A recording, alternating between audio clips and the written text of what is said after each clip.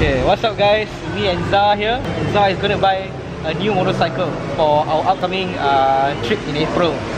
I'm so excited and I'm also nervous because this is the first time I'll be buying a motorcycle on my own. All this while, my motorcycles are either free or I bought it second hand from another person. This will be the first time I'm buying a motorbike for myself.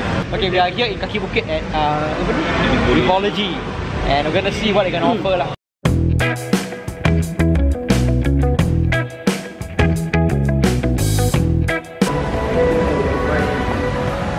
Honda Tourism. Is it okay? Cannot ah? Okay, I shut off my camera. I'm so sorry. No recording allowed.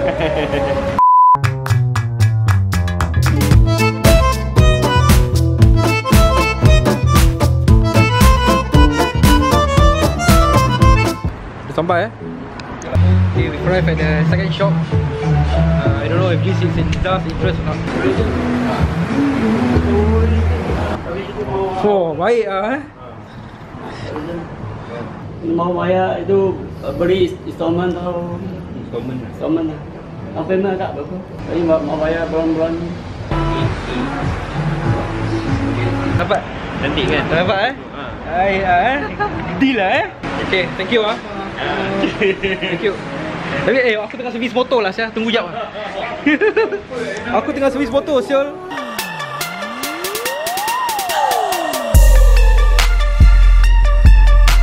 Now we're actually waiting for the bike to be ordered, right?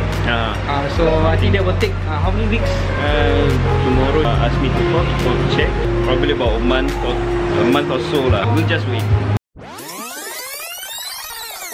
So we are now in Sengkang. Unfortunately, the bike shop got no stock of the model that Zah wanted. I decided to search online on Carousel, and fortunately there's this guy who wants to sell his bike, which is very new. According to him, he said it's registered in 2018 August. So just August this year, and he wants to sell it away.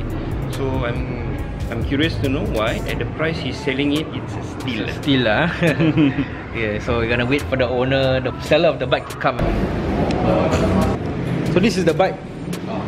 So that's why you want to sell away. I got class 2A, going to take class 2.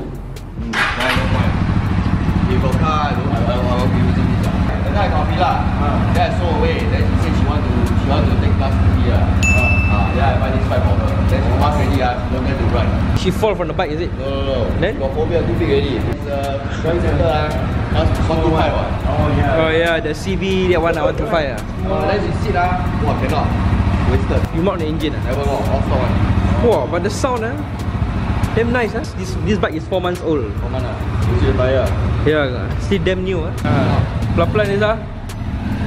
Relax dulu. Baik The license plate also nice they give you 2021 Ajam, baik. I'm in love, man. You in love Okay. You finally decided already Yes, definitely. I'm so in love with the bike. Even though it's not my first choice of color, I would prefer a red color bike. Yellow is also one of my favorite colors during my childhood. I see like Bumblebee. Macam Bumblebee. Just add the racing stripe.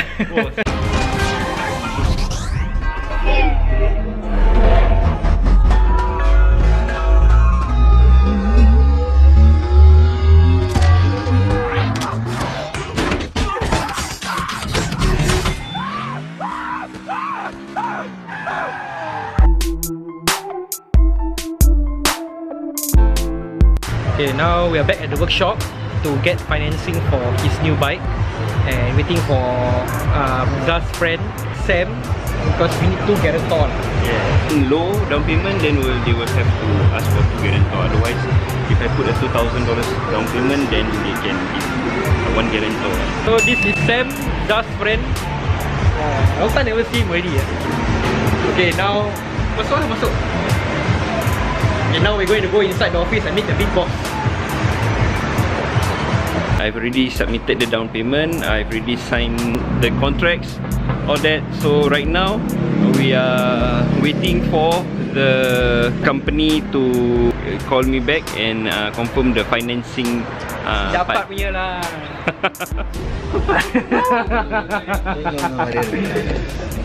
Apa mau? Many months later. Are you excited for your new motorcycle? I'm excited and I am very nervous because this will be my first time riding a motorcycle with clutch gear. So because all this while I've been riding Vespa. Okay, Vespa also got clutch but Hand clutch. hand clutch. Hand clutch, hand gear. After that I rode a Gilera. Currently I'm riding a Piaggio MP3 and also SYM E-Bonus Kapchai, a Malaysian bike. So this will be my first time riding a proper bike. Yeah, a proper bike with standard gears. I noticed that he never ever ride that kind of bike before, ever since driving school. Okay, he come already. Yalah, can take video Can Can take video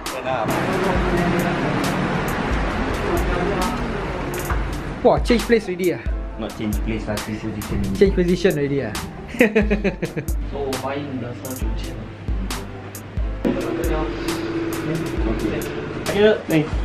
Okay, thank you.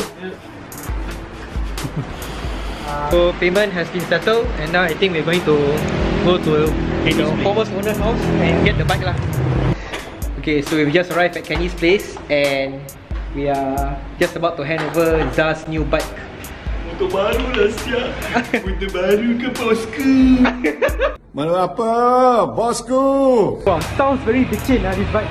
What's your new name? I have thought of Tun Fatima, Tun Fatima, Ikan di Cintaku, or Ratu Kuning. Ratu Kuning All very historic figures, all female warriors, you know. Wah. Ikan di Cintaku is actually a song.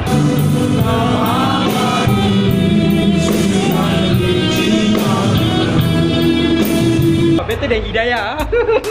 I've leave that for you to decide. Names are very sensitive. Yeah, but if somebody else with the... So Kenny, don't mind me asking how you feel about parting ways with this bike now? Actually, I got no feel for this bike. You only got feel for your Abila, right? Yeah, because it's not meant for me. Oh, it's meant for your wife, right? If you ask me about my Abila, I feel very sad.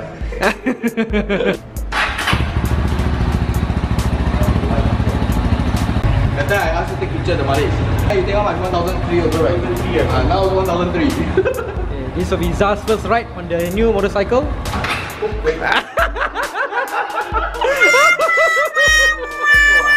Because he used the auto bike, that's why. Clutch in first, Clutch in, start. Pelan-pelan. Lesson 1 SLGC. Try not to go too fast first. We will warm up with a slow speed first and your eye point maintain far.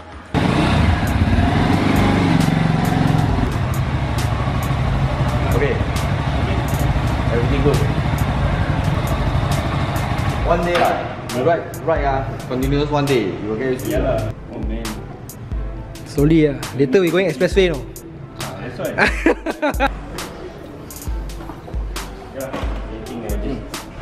Get in touch with you. No problem. Okay, just let me know. Okay, can you take care Thank you. Take care. Take care Okay, bye. boleh lah. Macam Zah, baik.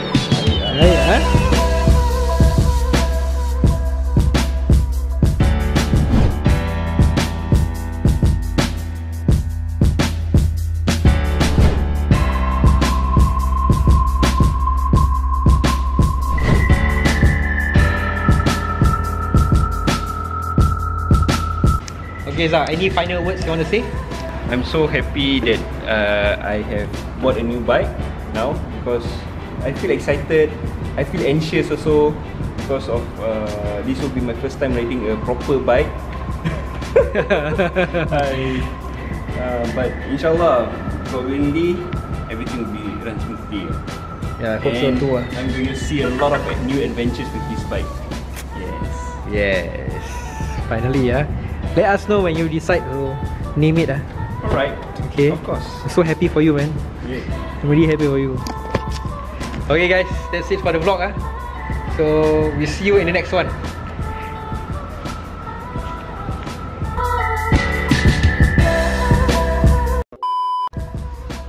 Here I am at GP Motoring and I'm here to scrap my bike because the COE is due this June.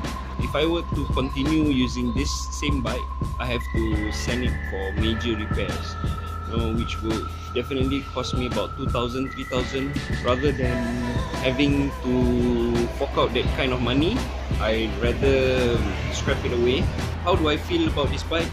It's sad to let go because it has served me well, but it's not as bad as that time I had to scrap my beloved Vespa. That one is quite dramatic for me. I almost went into a depression. But since I already have my new Honda Tourism, I'm looking forward to more adventures with my new bike. Look forward to our next video. In the meantime, have fun.